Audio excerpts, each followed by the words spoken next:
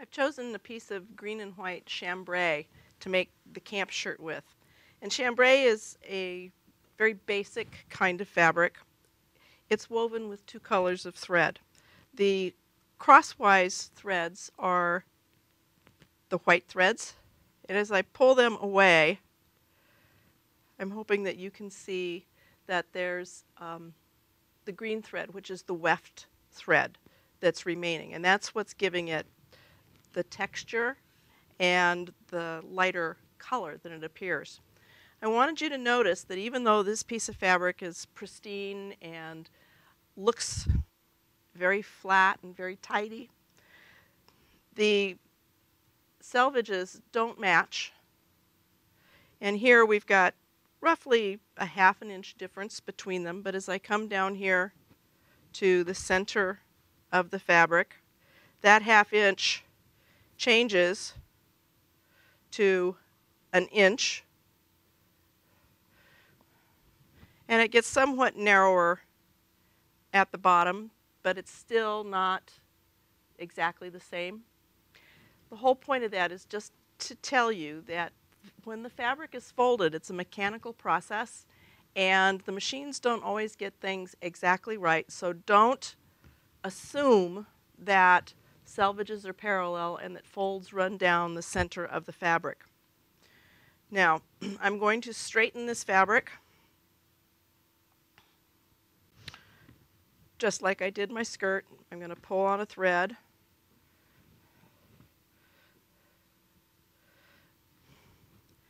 And what looked to be fairly straight when I laid it down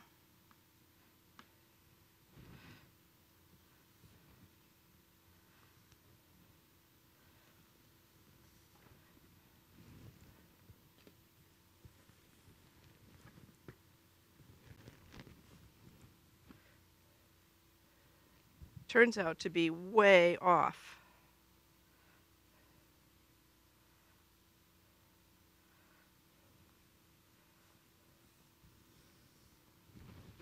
So while tidiness is a good thing, it's not always a reliable indicator of quality.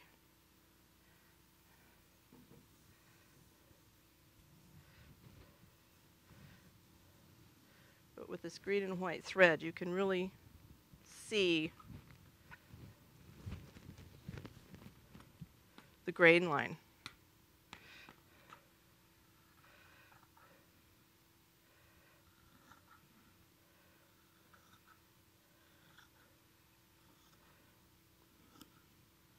I'm going from nothing at this end to nearly 2 inches in the middle.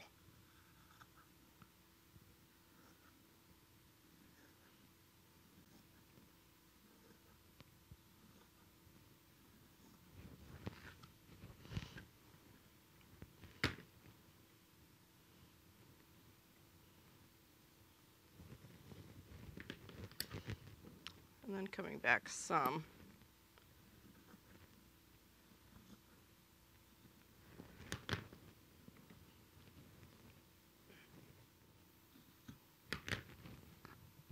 Look at the difference.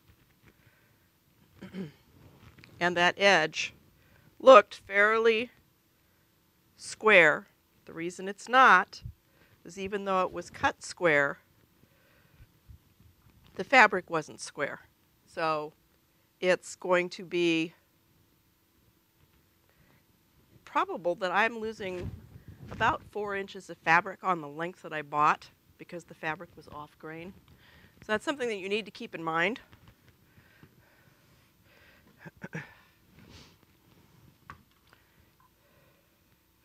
And you may need to ask for more fabric. So when you're looking at fabric in the fabric store to purchase, you want to get an idea of what that grain line is doing. So learn to identify the warp and the weft threads in the fabric while it's still on the bolt.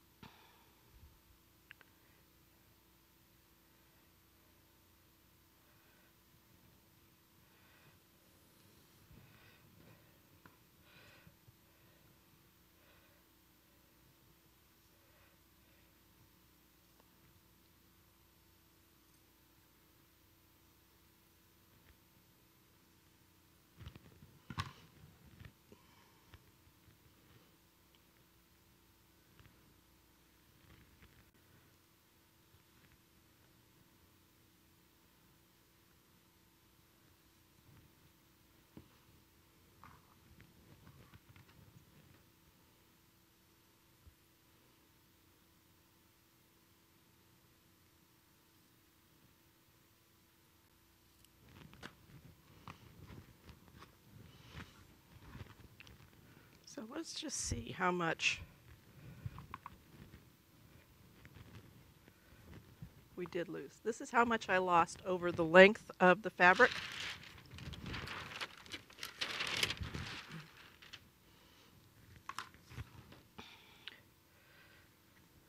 Four and 3/8 inches. That's over, well, it's almost an eighth of a yard. An eighth of a yard is 4.5 inches. So that's wastage. You don't want to buy any more fabric than you have to, but there's nothing more discouraging than finding a piece of fabric that you like and buying it, come home and straighten the grain and find that you don't have enough fabric after all. And then you go back to the fabric store and guess what? They're out. So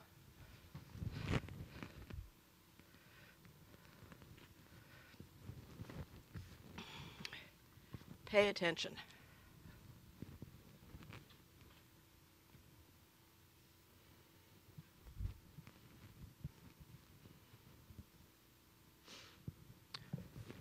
And there it is. You can see this is really skewed.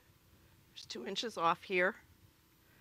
So I'm going to begin my pulling on the bias to make the short one long.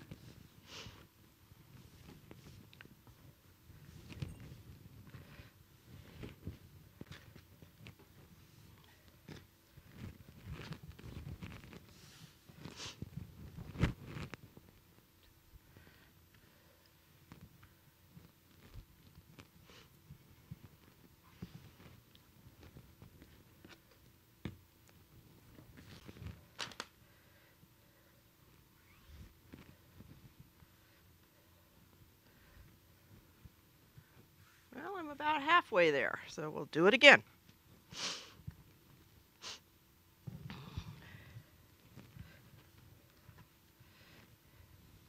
Every fabric is different,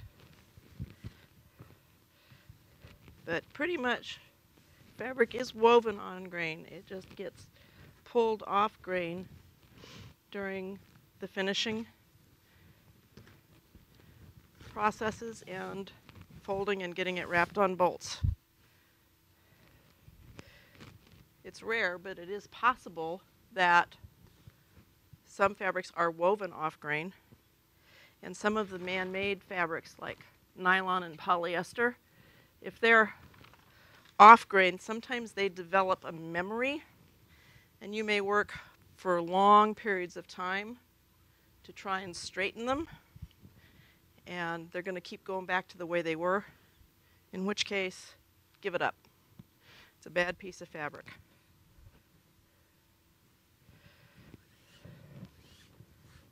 Okay, I still have a little bit more to go.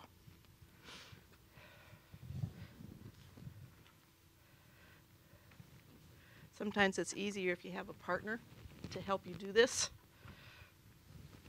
particularly if you're working on a wider width of fabric than 45 inches.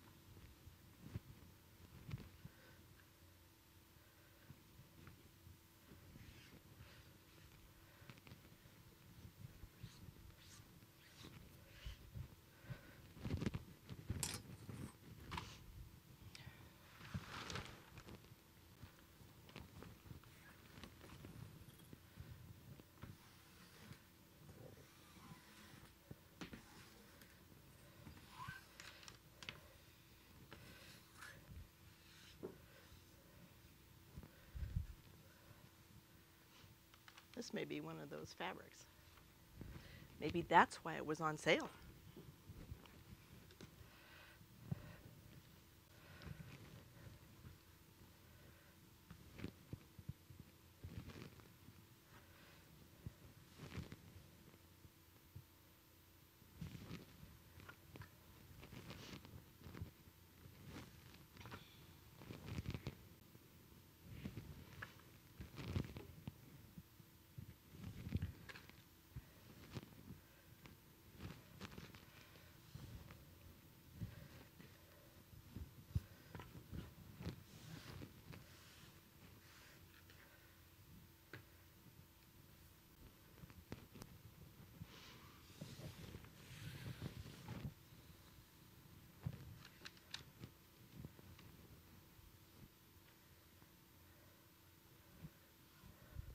may have it.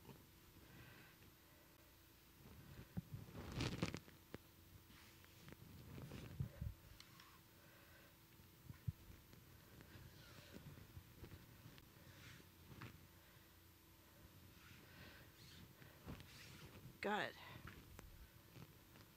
Okay. Like I said, sometimes fabrics are tough, sometimes they aren't. It's a very individual thing. So we're going back to the marking paper.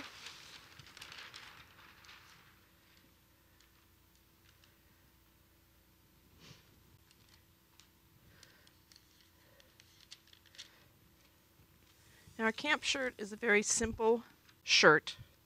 It buttons down the front. It has a convertible collar.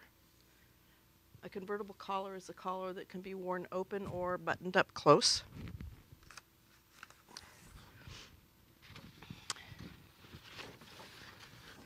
And it has an extended facing going down the front of the shirt where our buttons and buttonholes are. This is an extra piece of extra width of fabric. It's not an extra piece. That's cut on as a single piece. And we're also going to have a pocket.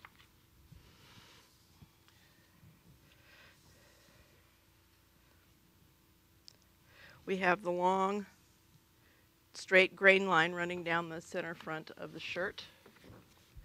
Whoops, can that. How did that happen? I've got one that I have to mark real quick.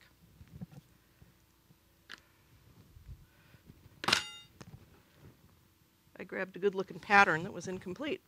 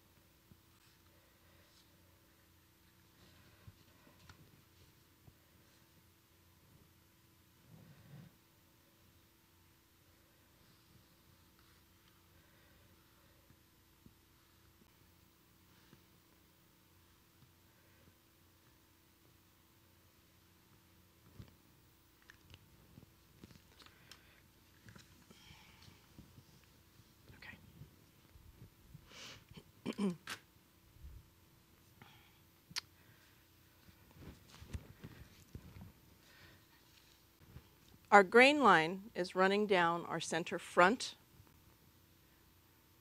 and along that center front line are several drill marks.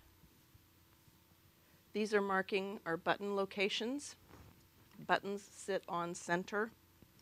And then we have 4 additional drill marks, which are our pocket placement marks.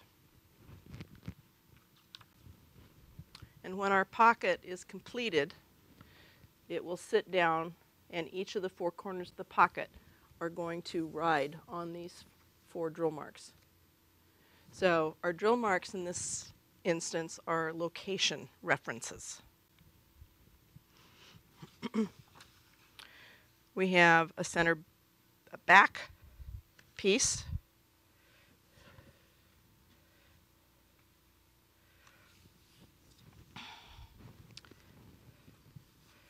We have 2 sleeves, a right and a left.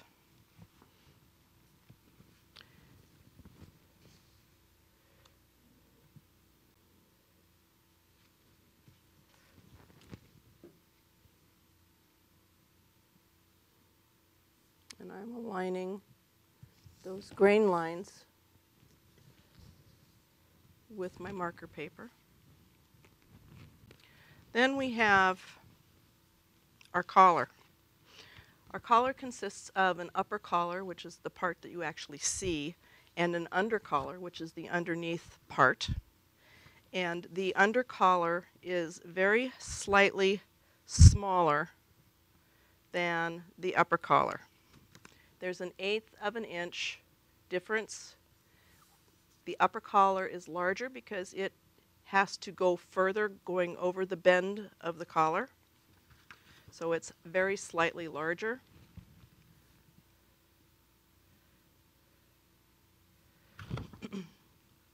This third piece that doesn't have any notches on it at all is marked a collar template. And if you put the collar template against the collar, you'll see that it's a 1/2 inch smaller on 3 sides.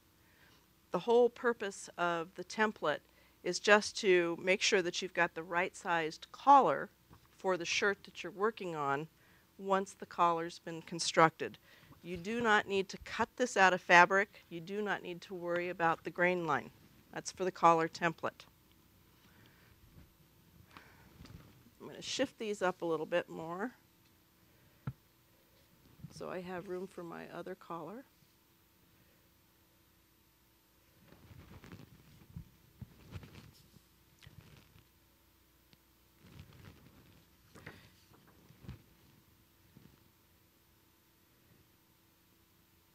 Now in my layouts for the camp shirt, for the skirt, and for the PJ shorts, all of my pattern pieces were pointing in the same direction. My waists were all at the top of the pieces, and the camp shirt is arranged the same way.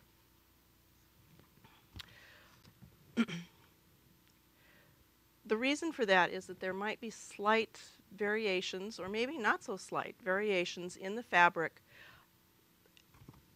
and we call those variations nap. Nap is a difference in surface texture or design. A design can be a one-way print. They can all be houses and the chimneys can all be going in the same direction.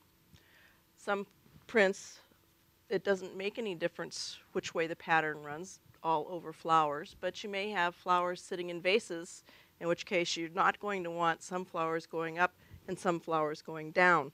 So we're using what's called a one-way layout, and that is the tops of all the pieces are pointing in the same direction. Some fabrics, velvet, has a color change when you're opposing the directions. One side will look dark, one side will look light or shiny or dull. Satin will do the same thing. Velvet also, when you run your hand down it, because of the pile, it'll be smooth in one direction and rough in another direction. And you want to pay attention to how that's falling on the garment. I get really irritated if I'm rubbing against the grain, so I want the smooth side to be flowing down.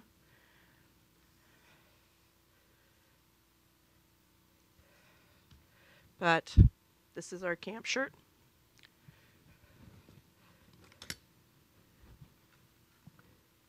Make sure everything is on grain and that you're not putting any part of the shirt into the selvage of the fabric.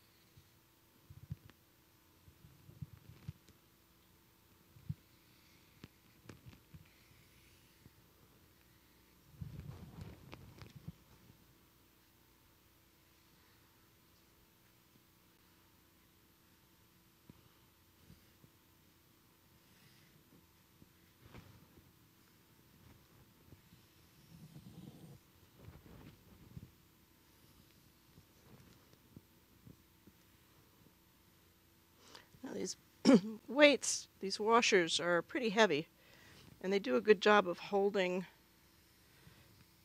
the oak tag down against the fabric. But you'll notice that I am also pushing down with my hand to help make sure that things don't move. I don't care so much about this template. I just want it for a reference.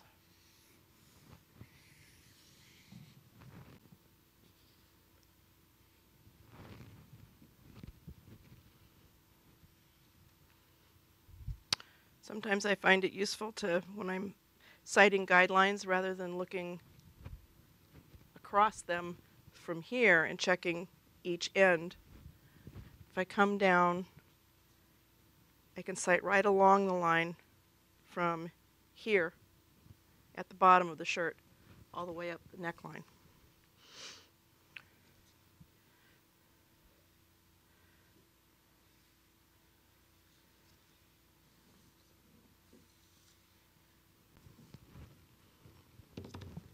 These weights moved over.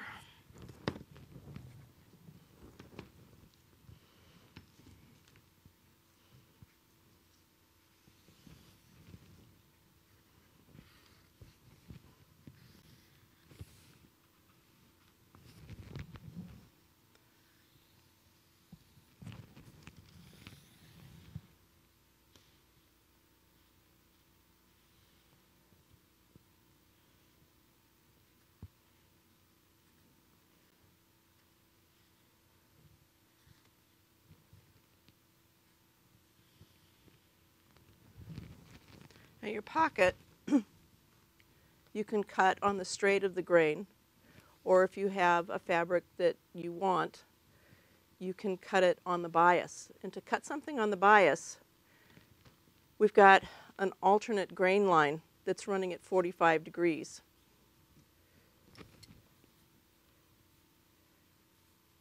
And you would orient your piece this way to have your pocket cut on the bias. I didn't allow for that, and the edge of my pocket is going to be falling off of my fabric, so I'm going to be forced to cut this pocket on the lengthwise grain because the selvage edge of my fabric is right over here.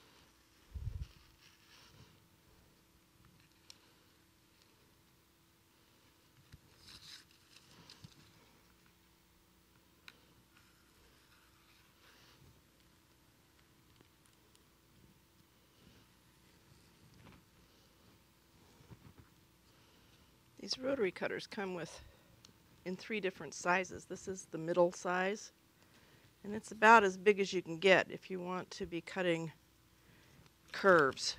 The one that's bigger than this is nearly this size, and it just doesn't want to go around curves worth a darn.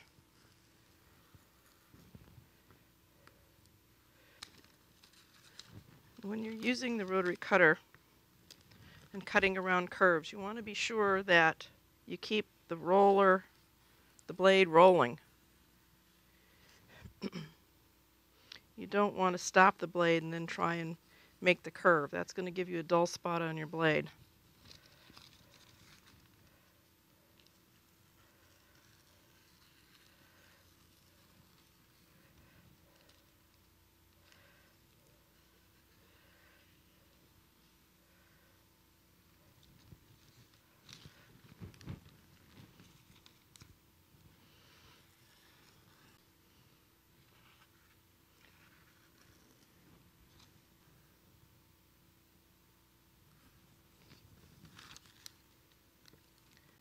You really don't want to cut yourself with one of these rotary cutters because it ends up being worse than a paper cut, because there are tiny, tiny, tiny little fibers on the blade, and when you cut yourself, you drive those fibers into your skin, and it always gets infected, and it's very, very painful.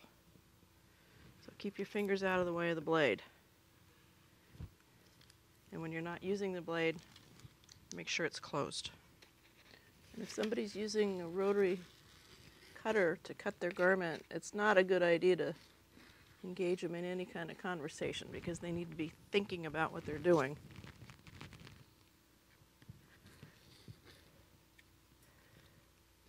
Since I've used the rotary cutter on this, I'm going to do my notching so that I can move these pieces out of my way.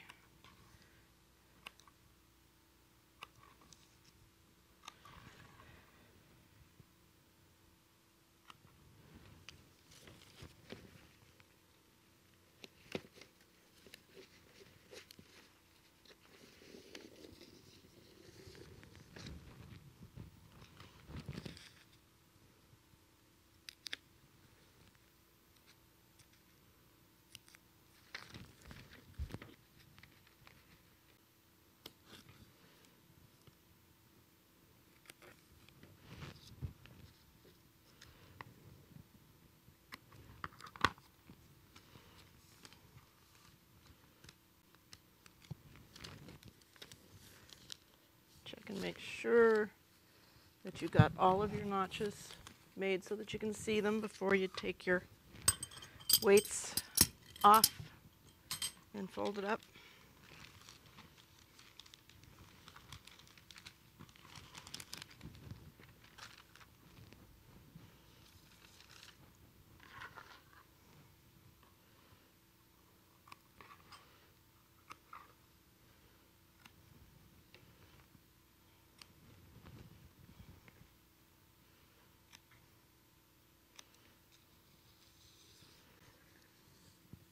Just running my scissor along to catch any little skips.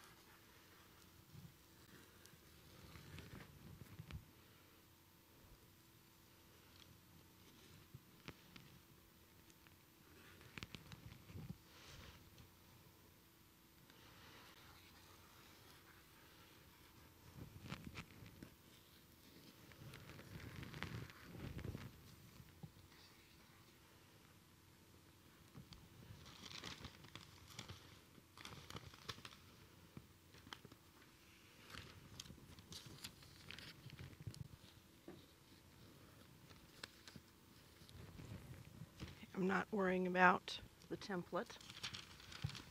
I am going to free it from all the extra paper.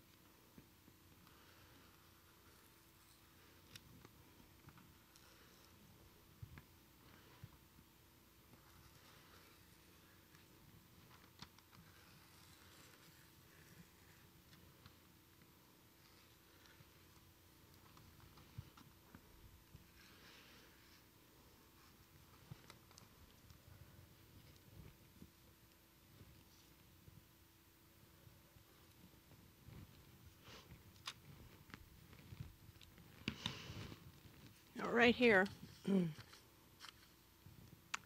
is an example of what happens when you pull too hard. You get a little run in your fabric. I think we're going to be okay.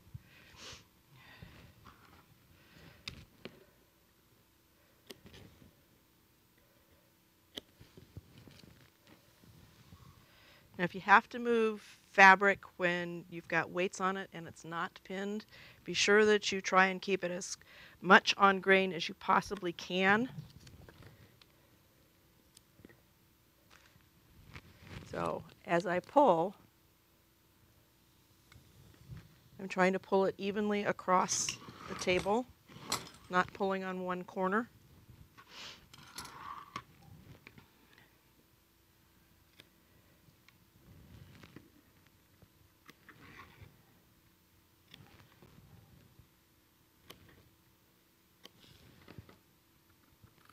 And of course, if I had any fabric sticking out beyond the edges of my pattern pieces, I would pause and realign things.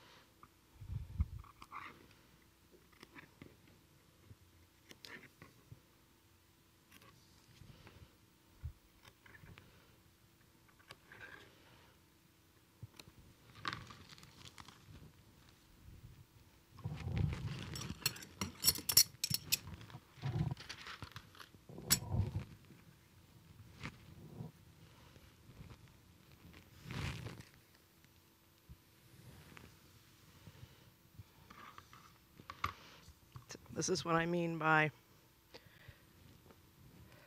getting things out of alignment here. When I shifted it, it kind of pulled it a little bit. So I want to make sure that I realign it.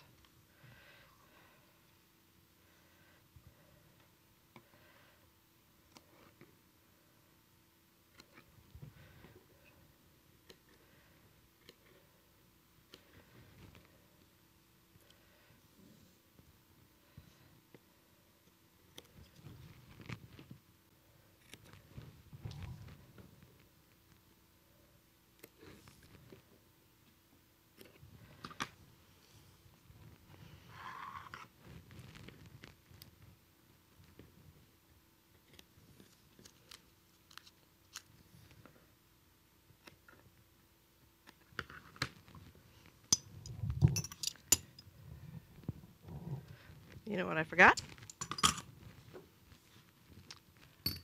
I forgot to mark my drill marks. So I'm going to have to go back to my pattern piece.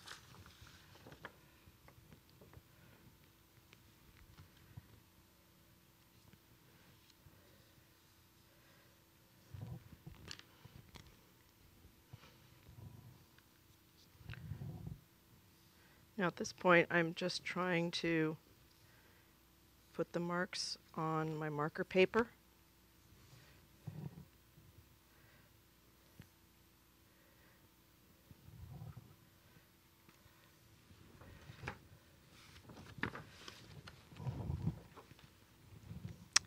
And then to help me remember where they are, because the marks are kind of small,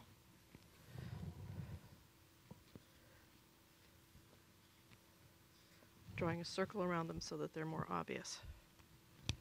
Bring out the awl again, and I'm going to put the awl down firmly against the cutting surface. Then I'm going to reach and pull the fabric up so that the awl comes through about a ½ inch on the other side. And I'm doing this kind of gently because the chambray has a tendency to want to pull.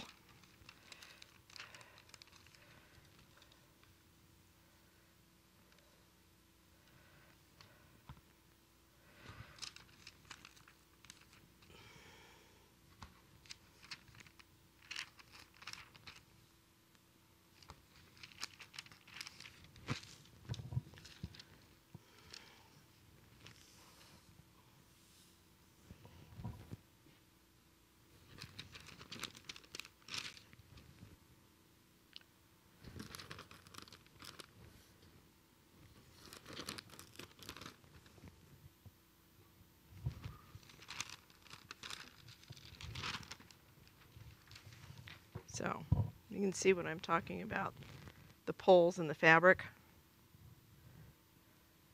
the long green lines coming across. Now I may be able to work those out with my fingernail a little bit, but you want to try and avoid that. And the way to do that is to have a good sharp awl and make sure that you've got it firmly against the cutting surface when you pull up.